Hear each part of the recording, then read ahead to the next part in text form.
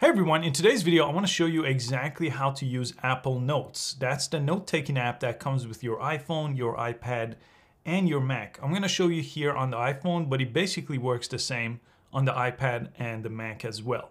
And I'm going to show you 10 things in this video that most people don't know about Apple Notes that makes it a whole lot more useful. Apple Notes looks like this. This is the icon for it. I'm going to go ahead and open it up here and walk you through exactly how to use it. And I'll go through the more advanced 10 tips as we go through. But on the very homepage of Apple Notes, you may not have any folders yet. So mine is set up on iCloud because I back up my phone with iCloud. And whatever I do on my iPhone syncs up to my iPad and it syncs up to my Mac too. That's one of the main reasons I like Apple Notes, because I could just sync it up with all my devices without pressing anything. It just automatically does it.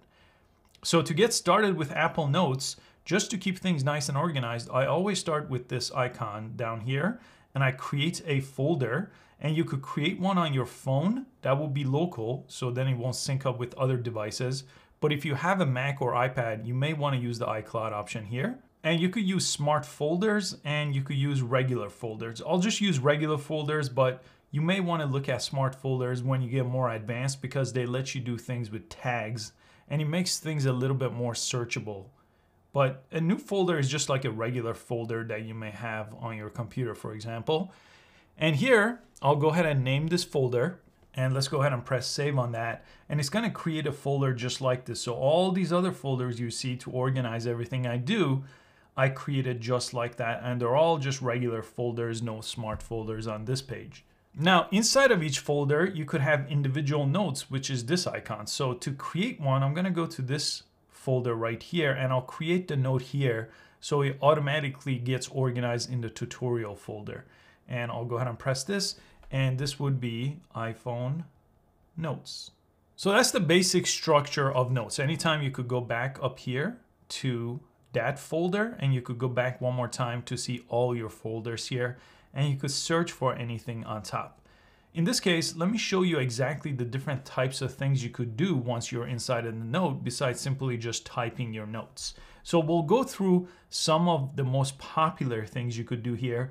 And number one is you can make checklists, which really come in handy. You could press this option right here and type out a checklist here with a number checklist, and it will create more bullet points here. So this would be 2, this would be 3, and then you would write whatever you want. And if I press done on top, I could go ahead and check out my to-dos just like that in this note. Number 2 is called gallery view. So let me go to a different folder here that has multiple notes. This one has 172. And if you press the 3 dots right on top, there is something called gallery view, which lets you look at notes this way instead of the first way that is by default, which is the list view. But you could always toggle back and forth between those two views. Now, the third thing I'll show you is pinning notes. So when you have a lot of notes, like 172 in this case, let's say I want to pin this note, I could press and hold down on it, and I could pin the notes, and it will show up like this on top. So it makes it a lot easier to find when you have a whole bunch of notes to choose from.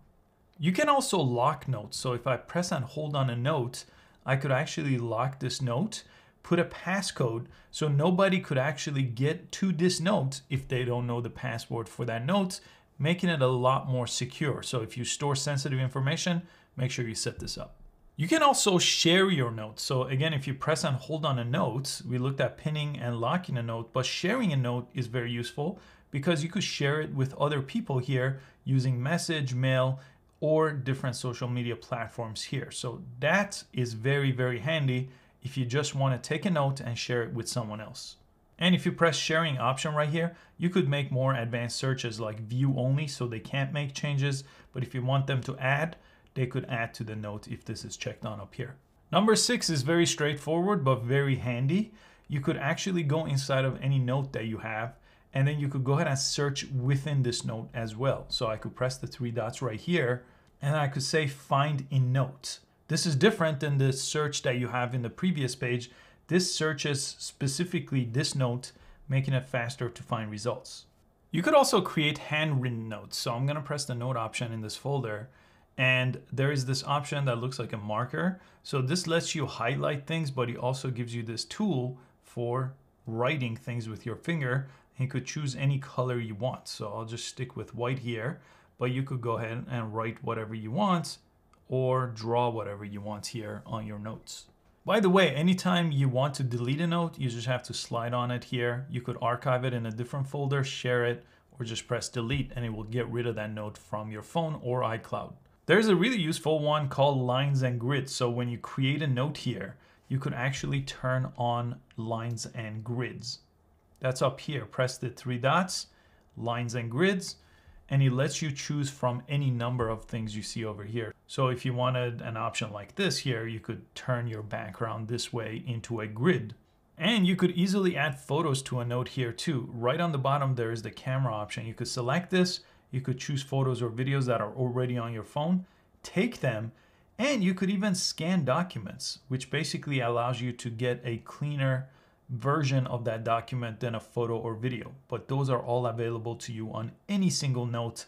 And lastly, I'll show you smart folders on how they work. I'll go over here. Let's create one on iCloud and new smart folder. And the way smart folders work is you could actually select different tags to go along with your folder. And then it makes them a lot easier to be able to search using tags as well, instead of just using the search tab. Those are some of my favorite things you could do with the Notes app, and they do improve it all the time with every iOS update. I hope you found this video useful. Give it a thumbs up if you found some value in this video, and I'll see you next time.